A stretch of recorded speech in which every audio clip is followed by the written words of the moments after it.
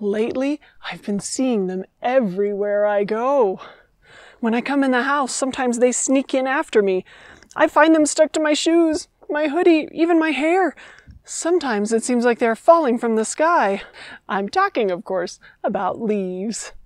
All summer long, we've seen nice green leaves on all the trees, but now that it's fall, they're starting to turn all sorts of interesting colors: yellow, red, orange. I think I even saw some purple ones.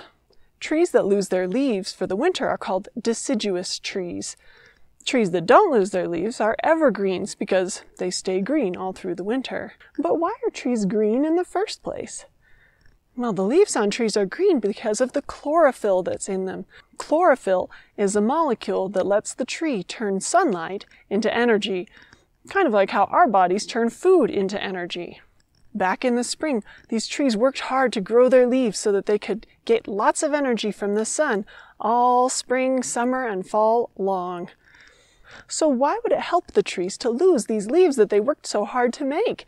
Well, we know that trees also need water in addition to sunlight. The trees drink up the water with their roots and carry it through the trunk, branches, stems, and leaves.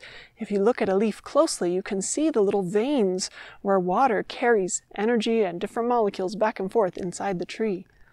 But what happens to water when it gets really cold?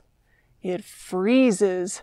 So if there's water in these leaves and they freeze, what do you think might happen? Let's do an experiment to find out.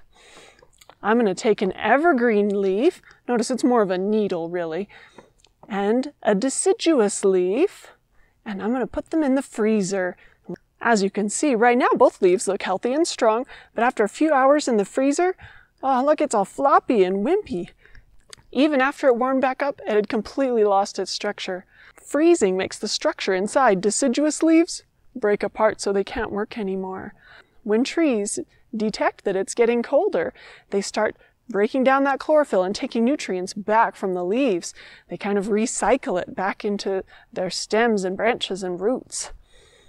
When all the chlorophyll's gone, then we can see the other colors that are inside the leaves, like yellow and red and orange. Eventually the leaves will dry up and fall off and make wonderful leaves for us to crunch on the ground. Now, some deciduous trees are able to keep their leaves on the tree a little bit longer by adding sugar to the liquid that flows inside the tree. When we get this sugar water out from maple trees, we call it maple syrup.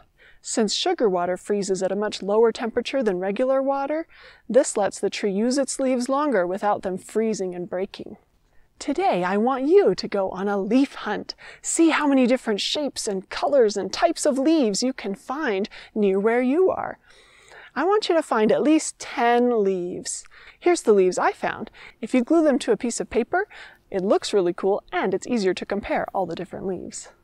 Then, for each color, write a fraction showing what fraction of the leaves are that color. For example, if you found 10 total leaves and 3 of them were yellow, next to yellow you would write 3/10, showing that 3 out of the 10 leaves were yellow, and do this for all the colors of leaves that you found. Then we can easily convert tenths into percentages. A percentage is just parts out of 100. So if we want to convert 10 to 100, we can just multiply by 10. For example, 3/10 is the same as 30/100. We just multiply the top and the bottom by 10, and then we get that there are 30% yellow leaves. See if you can calculate the percentages for each of the colors of leaves that you found. Then take a picture of your percentages and fractions and your leaves and share it with your class.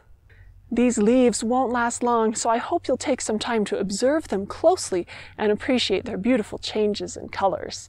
I hope you stay safe, have fun, and keep observing.